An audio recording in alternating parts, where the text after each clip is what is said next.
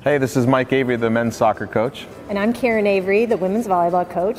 And we decided, in order to appreciate each other better, that we would flip roles for the day. Don't tell Mike this, but I actually think he's going to do a pretty good job. We actually were two-time defending Indiana State Beach champions in beach volleyball. I mean, I did carry him a little bit, but you know, he did have to play a little. Karen's a great coach, so I'm sure she'll do fine. With her team, it should be pretty easy. I was the two-time beach champion in beach volleyball. I think she played a little bit with me, but I kind of carried her on the deal. We're going to work on keeping the ball up and getting it over the net. That's a fine line of coaching right there. Any sport basically that you play in the backyard at picnics, it's not that hard to play. And they're laughing way too much for my practices. 1, 2, 3. Valpo! Here we go. That's it. Up and...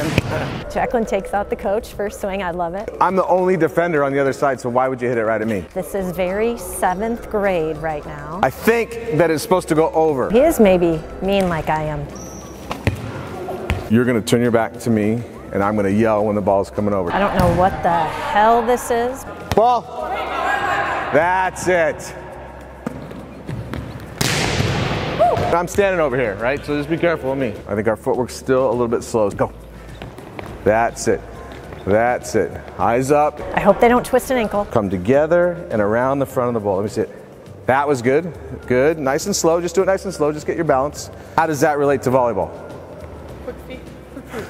No idea. Good job. Good job. Good job.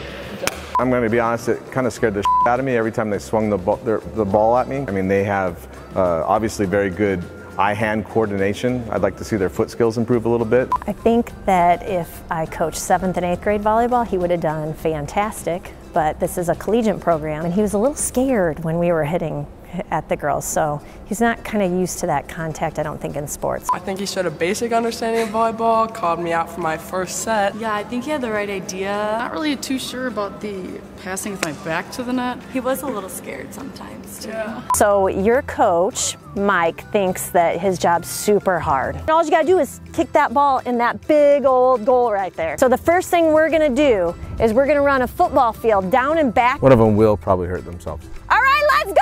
10, 9, 8, come on, 7, 6. Tyler, what are you doing? We do have a game left this spring. I hope she understands that. There is no excuse. You guys shouldn't put that ball into that goal. So we're gonna work on our finishing technique with our hands this time.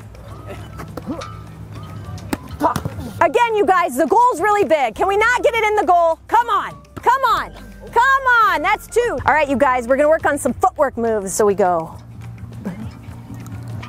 Okay, you guys have any questions? Non ho capito. Scusa. Yeah, yep. He has no idea what we're talking about. Ready? Step, step.